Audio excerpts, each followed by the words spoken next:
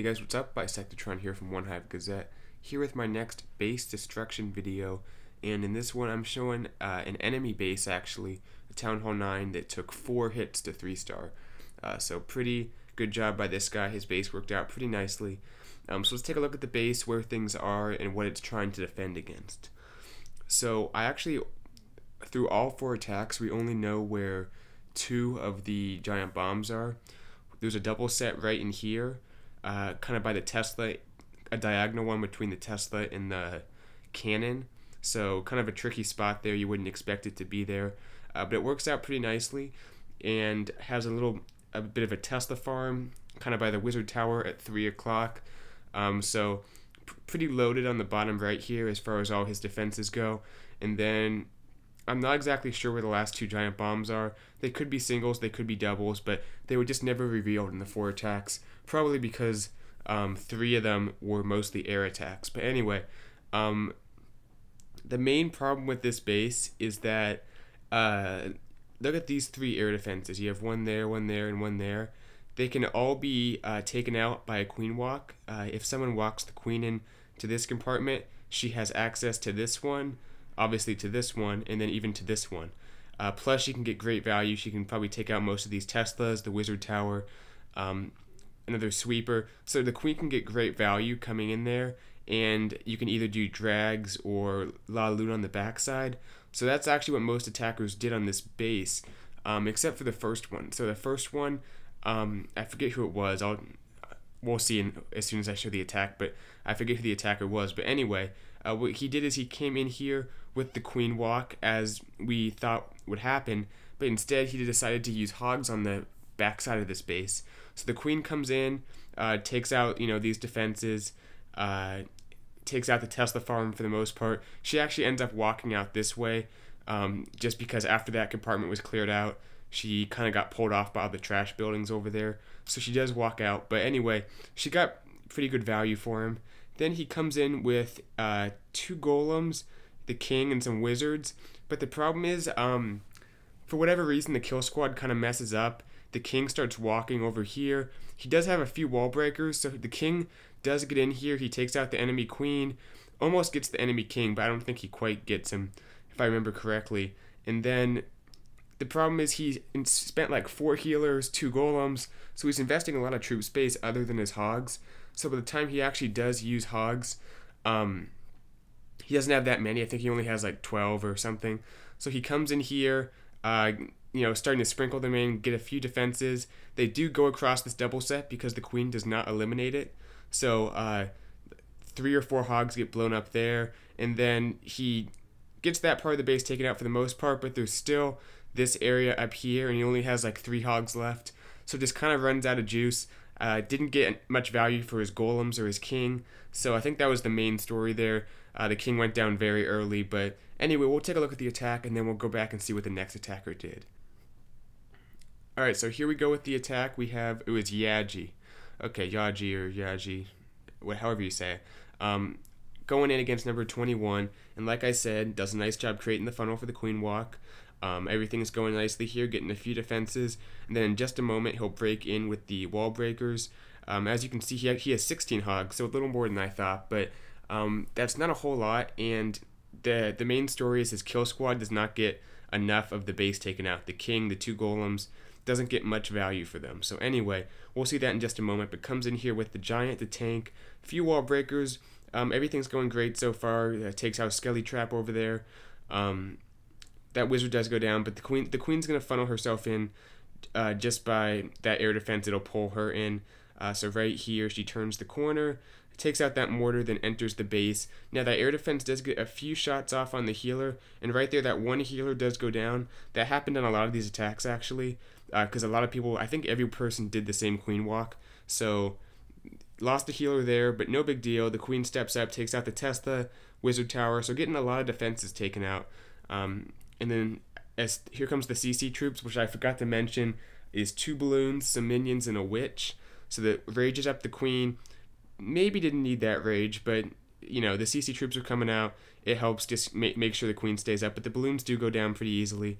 And then the queen, or the poison takes out the witch. So queen just keeps taking out these defenses. Right here are the golems, a few minions creating the funnel, a few wizards on the other side. I'm not sure what exactly the plan was. You can see the queen, like I said, takes kind of a walk and goes around to the outside up top. But that's no big deal, it's fine. She'll get the Tesla farm taken out. But right here, wall breakers in, but there's no defenses for the golems to go to, so they just get stuck on the walls. The king kind of goes off to the other side, and for whatever reason, he has a few extra wall breakers, which go down right there. So the king is able to get through the wall pretty quickly, pops the ability. The queen goes down, so got her taken out at least, but these two golems didn't get much value. They kind of get this roasted right here. So comes in with the hogs, and like I said, only has 16 hogs, so has to use most of them just to get in here and take out these defenses. That one heal was a little bit too far up, but a few hogs do get the value of it. And then coming in with some more hogs just to reinforce. But like I said, that double giant bomb spot is still up, so he'll deploy a few more hogs. They'll take out the Tesla, drops that next heal for them, has no choice really at this point. They take out that Tesla, and then right here, they hit the double giant bomb spot. So only loses like 2 hogs, but the cannon goes down to like 1 swing. Like I said though, 3 hogs left, but still has a group of defenses, plus the enemy king still up. Has that jump, which I guess was for the golems, but never ended up getting used because the golems kind of never entered the base to begin with. So he uses the jump for his queen, which is actually a pretty good adjustment, but just has no time left. We'll fast forward because has those last 3 hogs, which I think he drops in. They go down, and then the queen is just by herself and no time to do anything. So nice try to Yaji. Good queen walk, just couldn't quite get the value from his kill squad. But we'll take a look at the next few attacks and see what was changed. So the next 3 attackers all have the same opening pretty much. Same queen walk. They come in here, create the funnel, let the queen walk on in, and the difference is kind of what they do after the queen walk. So they're all doing a dragon attack. They realize the queen can get a few air defenses taken out with her walk. What the first 2 attackers do, or let's just start with the first one, he takes out these 2 air defenses with the queen, and then as we've seen, the queen, instead of taking out this one, this trash outside pulls her out, so she walks. He zap quakes this one, and then at the bottom here has a golem, king, few wizards to try to let the golem and the king get in here and take out this air defense, but the king ends up walking around. That air defense doesn't go down, and that's basically what breaks the attack. There's still an air defense left, so when he sends in the dragons, they get shot down by the air defense. Because when you use dragons, you basically have to have all the air defenses taken out, or at least, you know, a good plan. But the air defense stayed up, and it ended up ruining the attack. The next attacker does the same thing, still zap quaking this one, having the queen take out these 2. And does let the golem and the king, that is successful. They do take out this air defense. So all 4 air defenses do go down, but he doesn't have a whole lot of troop space for dragons because he has the golem, the healers for the queen, the wizards, just doesn't have enough dragons. And they get in here, they take out the queen, but there's the 2 expos, there are a few archer towers, the wizard towers, and the dragons kind of peter out. He gets like 97%, but just doesn't have enough dragons, and they take a while to move around, not enough firepower to get it done. So what the last attacker ends up doing is, it's our number 32, I believe, Taya, and he comes in here, but the difference is Zap quakes this air defense at the bottom here, and then drops the king right here, so the king takes out all this trash. So when the queen comes in, nothing's going to pull her out. The mortar, the drill, that's all down. So the queen just takes out these 2 air defenses right here, and then because that trash has been taken out, she steps up and gets this 3rd air defense. So same thing, all 4 air defenses going down, but this way no golem has to be brought, a lot less troop space to get those 4 air defenses.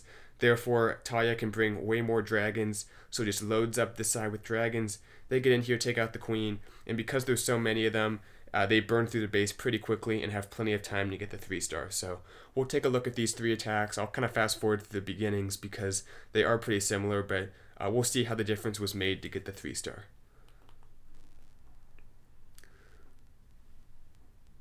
Alright, here we go with the second attack on this base, which is Darth Nubis, who's the first one to try dragon attack. So coming in here, creating the funnel. We'll fast forward a little bit because that's the same queen walk. Queen goes down, healers on her, uses a few minions to kind of break the funnel, sends those wall breakers in, and oh, forgot to mention, has kind of a wall breaker fail, but has enough extra wall breakers to let the queen on in.